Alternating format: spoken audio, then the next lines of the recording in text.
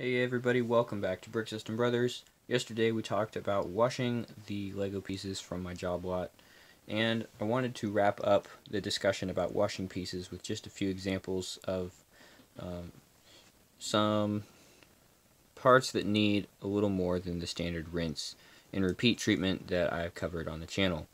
So these are all pieces from the lot that I've been going through, and these are all after the procedure that I showed yesterday with just a simple soak, and then definitely more of an individual approach for some parts, but still going through handfuls at a time.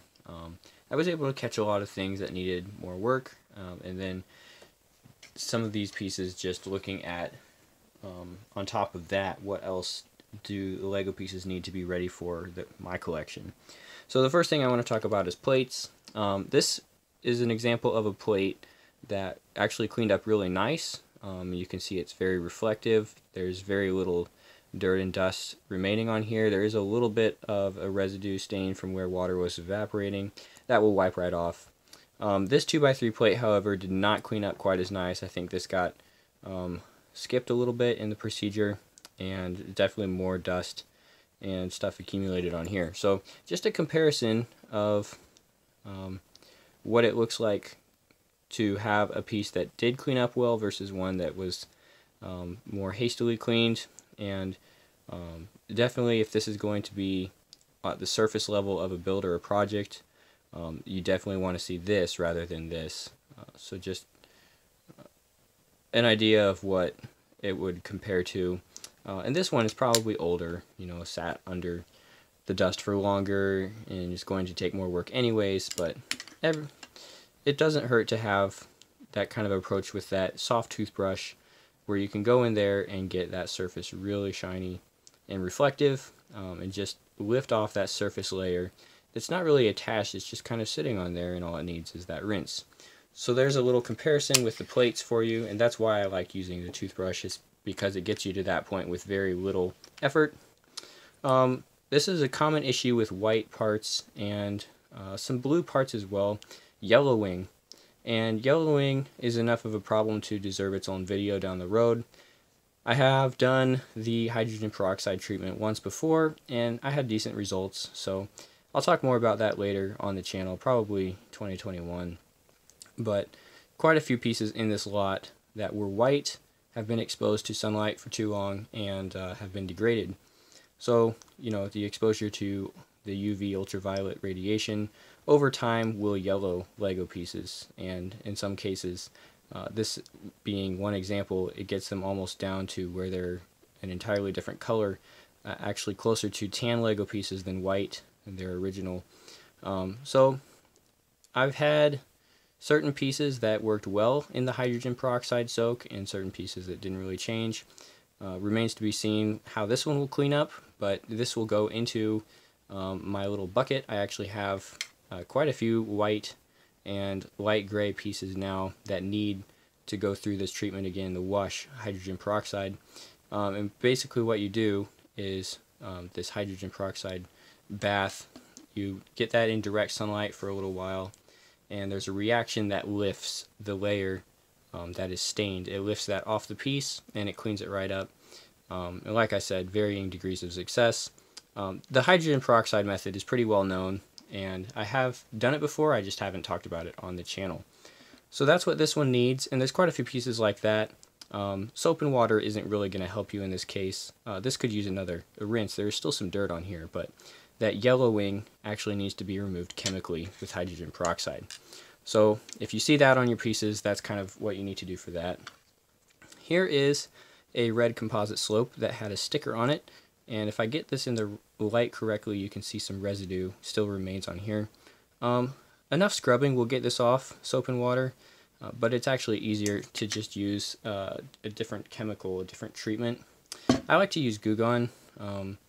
I've tried this on many Lego pieces, even some with printing, and it leaves the printing alone most of the time. The only time I got a little bit concerned was when I was using this on an old printed road base plate, and I was really scrubbing with this to try to get some of that dirt off, and it got a little stickier than it should be, so I'm thinking it might have started working away at that original printing. And this was a 30-year-old base plate, so it's already getting older by itself. But what I like to do is just take my glue gun here, see if I can get this all in the frame, and get a little Q-tip down inside.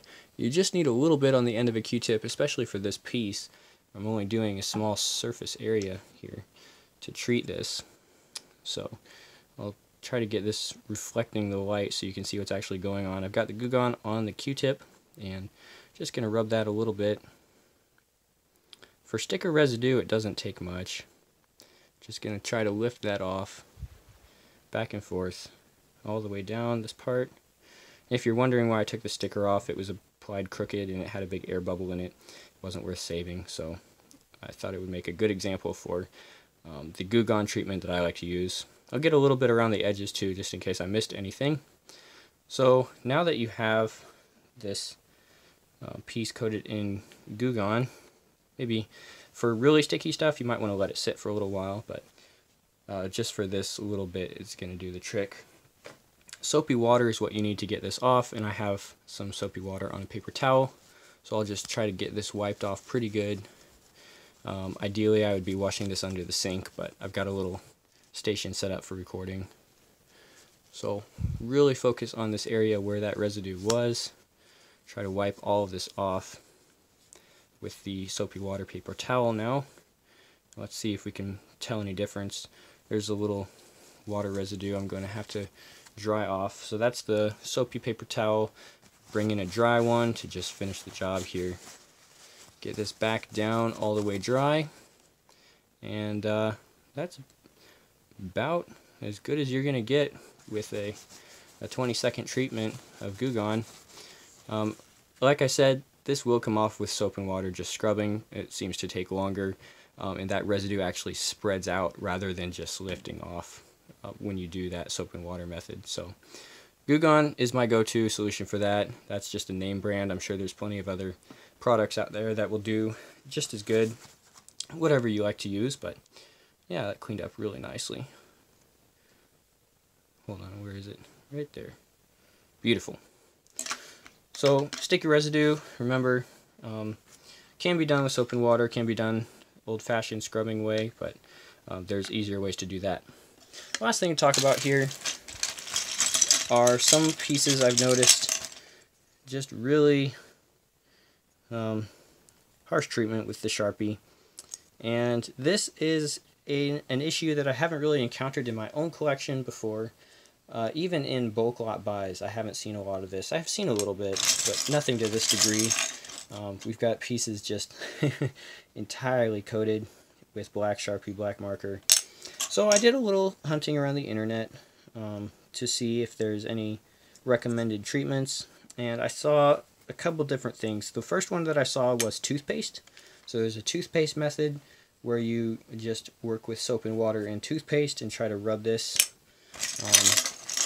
just kind of working that onto the piece, and then that can help lift off the Sharpie, I think. And I tried that on a white piece. I don't think I brought it back. It did work a little bit, but it didn't, it wasn't an instant solution. So I'm not going to do any demonstration for the Sharpie removal. I'm going to keep doing some research and see if there's anything that works really well. And this one isn't too bad. This would not take too long, but oh, here's the one that I worked on with toothpaste. So as you can see, definitely better than the previous sides look, but no, not all the way gone, for sure. And then pieces like this, I'd like to try to redeem. It just, for some reason, every other dot has some greenish blue marker on there, every other stud. I think these pieces can be saved. These aren't really too far gone at all. They just have that coating of Sharpie on there, and as far as I know, there are chemicals out there that can treat Sharpie without harming the ABS plastic. Just a matter of doing some trial and error to find out what the best way of going about that is. So a lot of pieces here need some help with Sharpie and related stains. So I will keep you posted on what I end up doing for those. And then honorable mention here is this piece of glass. seems like it has kind of a brownish stain right in the middle. Not really sure what that is. Might be from smoke, cigarette smoke. That is something I encountered in a lot last year, where it came from a smoker's house, and it was more of a smell than anything that was just kind of in the pieces, and a wash does a lot to help that. Maybe leaving them out in the open air would be a good thing to do with pieces like that. And a hydrogen peroxide bath, of course, even better for those specific pieces in that case. So pieces that come from a smoker's house are redeemable. It's plastic, it cleans up pretty easily with a lot of different agents. Just be careful. Don't use acetone, that will dissolve plastic. So stay away from, I think some paint thinners have acetone, nail polish remover has acetone, don't use that. Just do your research, test. If you have a broken piece, test it on a broken piece first and see what it will actually do to the Lego.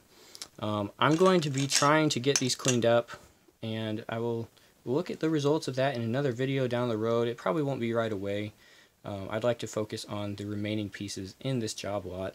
And then we'll start looking at the sword in the inventory, what I'm going to call phase 3 for the job lot.